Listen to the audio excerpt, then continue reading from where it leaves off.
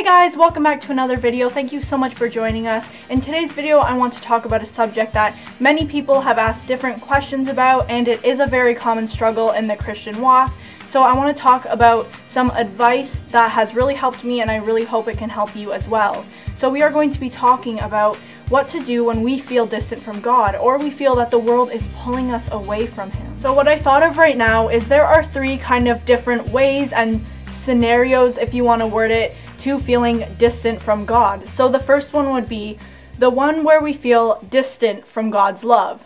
Number 2, we cannot understand His word and feel He isn't speaking. Number 3, the world is having a pull on us. So we're really facing temptation, or we're really looking at the world and just trying to still conform to our old ways when we know, no, that's not who I am. I died to self a very long time ago to serve God. I have been through these many times, and I'm pretty sure many of you can relate, so I really pray and hope that this video can help some of you. So number 1 is we feel distant from God's love and also His presence. So my first piece of advice for this, and I honestly cannot even stress this enough, and I'm trying to apply this in my own personal life as well, so it's a current struggle for me at the moment.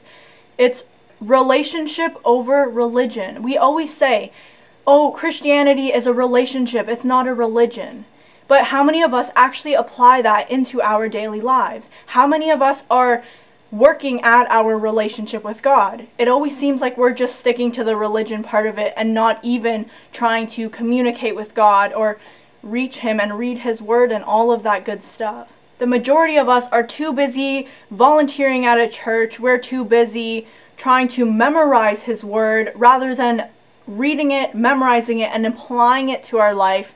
We are too busy all of the time. God does not tell us to do all of this stuff, or I think busybody is the right word. He's not calling us to do that. He doesn't care if you don't serve in a church or participate in it, as long as you are communicating with Him and continuing and pursuing your relationship with God.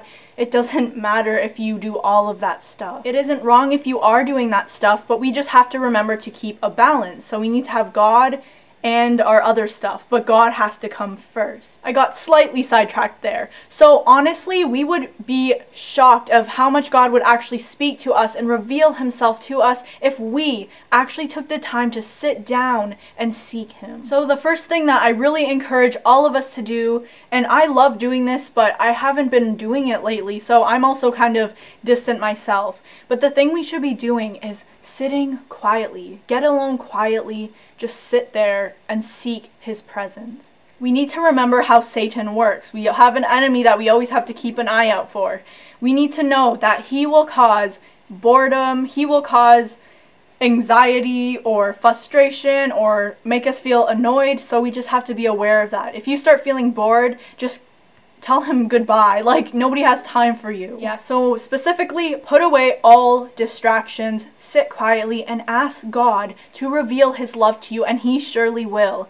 Maybe not at that moment, but He still hears you, and He is enjoying that one-on-one time with you, and He will for sure reveal His love to you in many different ways. So during that quiet time with God, I really encourage all of you to tell God exactly how you feel. This is what always brings so much comfort to my soul. All of us act like bottles. We keep every single thought, emotion, everything inside, and we don't let it out. But we need to remember, and this blows my mind, God already knows. Why are we afraid to tell God certain things or talk to Him about certain things when He already knows? He already sees every single thing inside of our heart, but He wants you to talk to Him about it. I know most of you, or some of you, are thinking, well, why do you have to tell your all-powerful, all-knowing God what He already knows?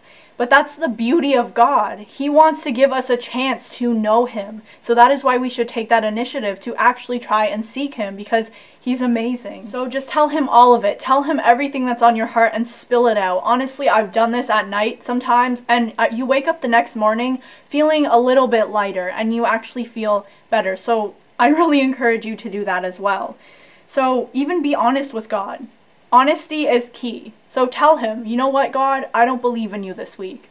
I'm really doubting you. Just tell him all of that stuff and he will help you. Ask him to help you overcome this trial with victory, and ask him to help you trust in him and believe in him on a much more deeper level. Number 2 is about reading his word. I have a few videos about Bible reading, so I'll link them down below in the description box, so hopefully they can be of some help to you.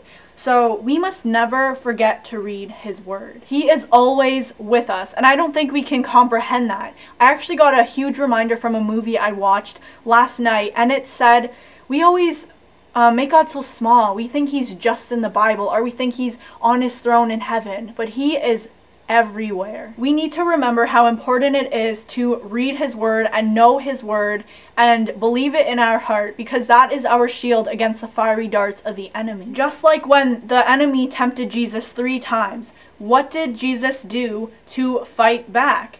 He spoke the word of God to him and said, no, this is the truth, this is what it is, so I will not fall for your lies. Jesus set an ultimate example for us, not just by his sacrifice to us, but also the way he lived his life. Even when his word is sometimes hard to understand, we need to keep pushing forward, and we must remember that he wants to speak to you. Keep pressing into God about these things. Tell him that you cannot feel his love. Tell him that you are having a hard time understanding his word. I even got frustrated at God before, because I'm like, what's the point of reading this when I don't understand it? But I take those words back 100%, because remember what Jesus said, to those who ask it shall be given, and to those who knock it shall be opened unto you. And this is talking about things such as understanding and wisdom. He will reveal these things to you. Sometimes it's not instantly, but it's when he sees the time is right. And another key thing is we need to work with God instead of against him. So number 3 is my favorite one to talk about, and that is the world.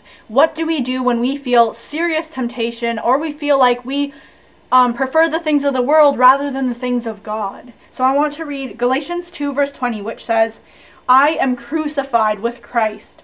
Nevertheless I live, yet not I, but Christ liveth in me.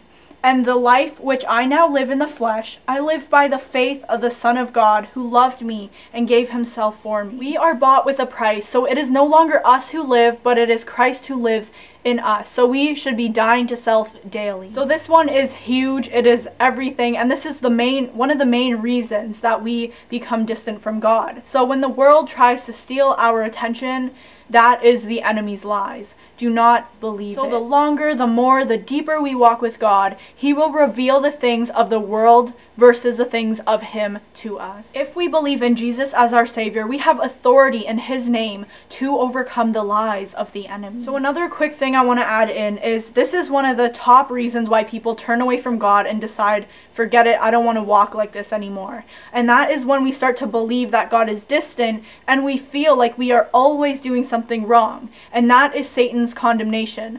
Because I used to go through this a lot. I struggled with that for a long time. I would be doing nothing particularly wrong or full out doing a certain sin, but I always felt like I was doing something wrong and I felt condemned all the time. My friend, we must learn the difference between a Holy Spirit conviction or Satan's condemnation.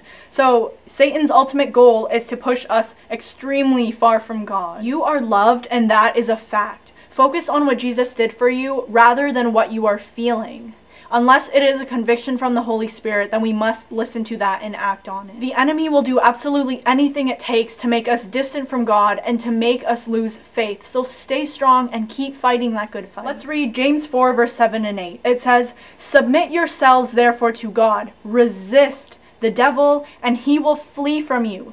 Draw nigh to God, and he will draw nigh to you.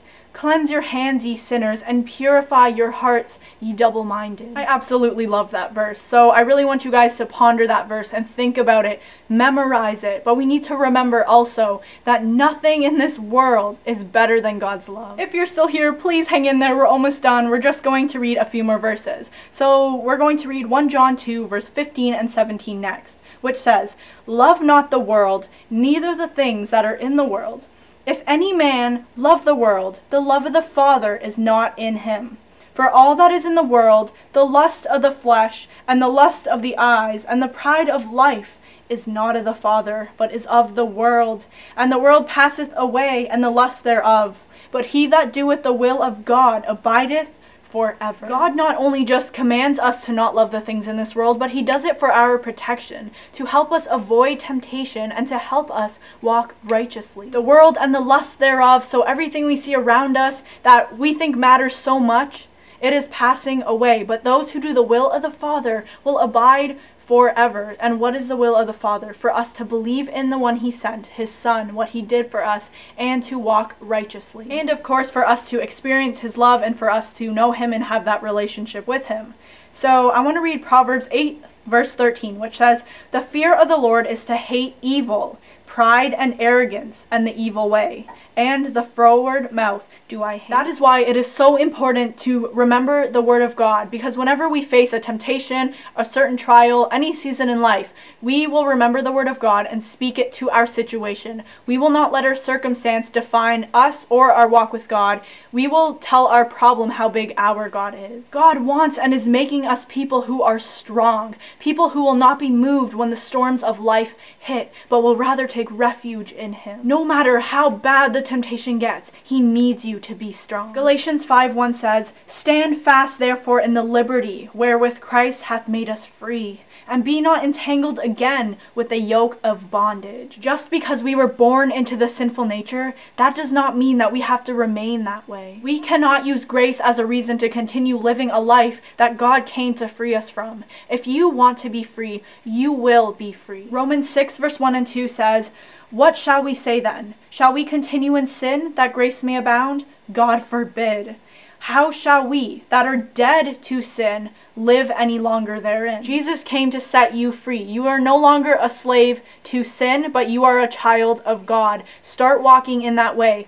Grow your faith. Keep improving. It is never too late to give your life to Jesus, and that is the best choice we could ever make. I have no idea where that came from. That just kind of flowed out of me naturally. What I meant to say was, it is never too late to make a change to your life and start living by God's word and reading him and getting to know him. But in all seriousness though, there is only one way, and that is Jesus. That's it for this video. I really hope that it could be helpful. Remember to never ever give up. You are a child of God, so start living in it. I love you all so much, and I'll see you next time.